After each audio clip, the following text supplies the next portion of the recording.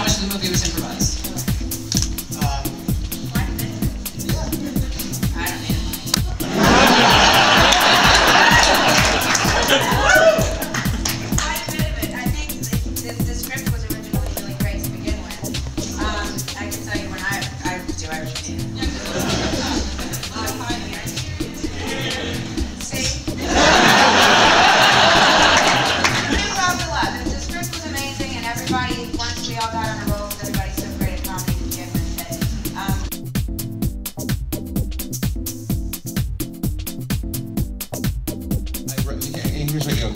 I was very busy. Iron Man was coming out at the time, and John was like, John, I wrote this part with you in mind. And I was so flattering, and then I read that he has a tiny penis.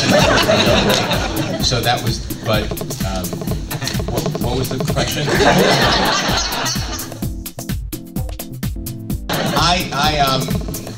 There was a picture online that I had short hair at the time. I was a wig, the Jufro, but he pointed out a very bad hair day that was caught on the red carpet. He says, that's the guy. So I made a wig. I was just very happy to fit into this ensemble. I started off as an actor.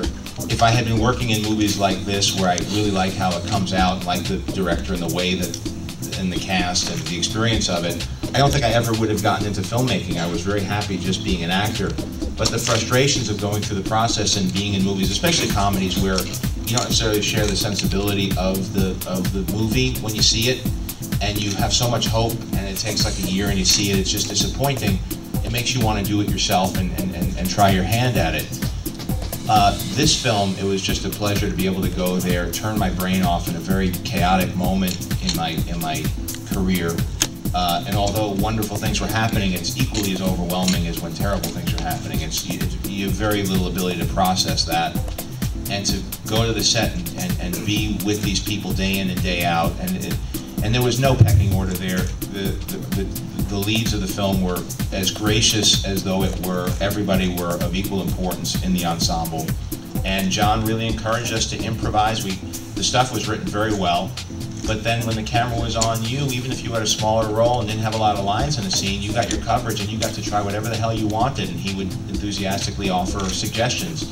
So it was a very, very fun process. But the reason I'm here, and I took time out of my schedule to fly to Austin, not just to be a part of South by Southwest, which I've always wanted to come to. I've been here for other festivals and screenings, was because I felt like this movie really could use the support, and this is the type of movie that I think the execution is even better than the concept, and I think that the people who've seen it, and in a room where people could be twittering back and forth and the word gets out there, I think it's the people who see it and feel connected to it that will spread the word on it. And so for me to be here to help maybe heat the flame up under that grassroots thing that's already starting to happen, thanks to all the webmasters in this room and who aren't, it's important for a movie like this in this new landscape of film, the way you release films, to be able to bust through all of the really expensive spending that goes on in bigger movies that surround us. It's an honor to be here. If I make a project with Vince coming up, yeah, I wrote something called Couples Retreat, which we shot in Bora Bora. That should be coming out, I think, in October, with Jason Bateman, myself, Vince, Faison Love. Randy was writing this script while we were shooting this film. Yes. So he wrote that script, and Iron Man came out and was doing like, I don't know, $10 bajillion as we were shooting this. And I had a hernia. I was getting vomited on. I was wearing a hernia belt because I wanted to take one for the team and not get us into insurance problems. And Jason was nice enough to tell me, oh, don't worry, I had 3. I had a triple hernia from carrying the weight of the world on my shoulders.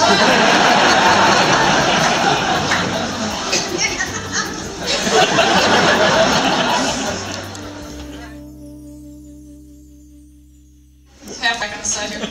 How many times did Paul have to throw up on you? How many times did everybody hear that? Was this a throw up attempts? Can I just say my favorite part of that whole story is that at our first meeting about the movie, Paul said, yes, I definitely want to do the movie, but I just have one request. I want to really throw up. Why don't you elaborate? No, that's true. I just remember that every time you see somebody throw up in a movie, it just looks like they have a can of soup in their mouth. And we talked, and then and I said it'd be. I think that like there's got to be a way with Epicat or something that you can really throw up. Like you can see me talk, and then all of a sudden just throw up. How would you have felt about that, John? I've been excited about that. No, I mean, I really wanted Paul to do the movie, so at that lunch, me and Jason and Paul, I was like, dude, of course you're gonna throw up. I wouldn't ever shoot it a different way.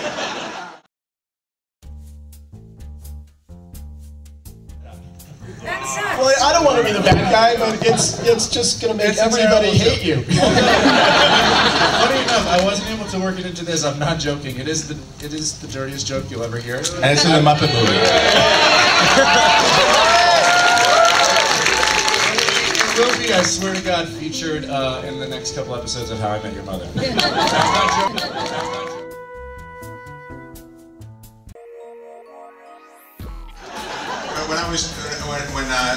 When John approached me about doing the film, I was very busy, clearly, because Iron Man actually did come out just as they started filming.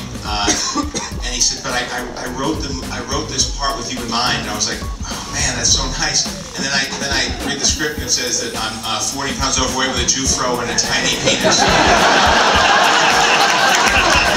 Thanks, man. Thanks for thinking of me. I love you, Favreau.